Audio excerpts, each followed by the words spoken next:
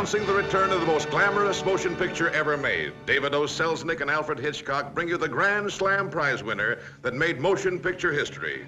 Winner of the Academy Award, voted by America's critics as the best picture of the year. And now, as a result of a national poll, winning new honors as audiences throughout the country vote to see it again. The Selznick Studio's successor to Gone with the Wind, Rebecca, brought to the screen with all the warmth and emotion that made millions of readers acclaim Daphne du Maurier's bestseller as the most exciting love story of our time. The fascinating Max de Winter lives on the screen in the person of Laurence Olivier. Why, it's Max de Winter. How do you do? The shy, unsophisticated young girl who dared to follow in the footsteps of the beautiful Rebecca is portrayed by lovely Joan Fontaine.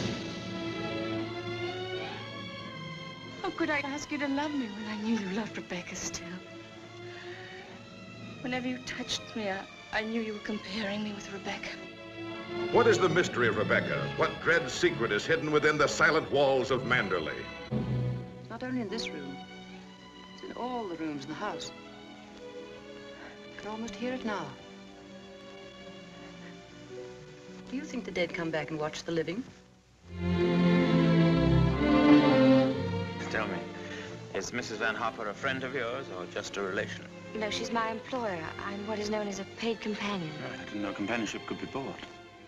There is mystery, love, and laughter in Rebecca, the motion picture still unsurpassed for suspenseful romance.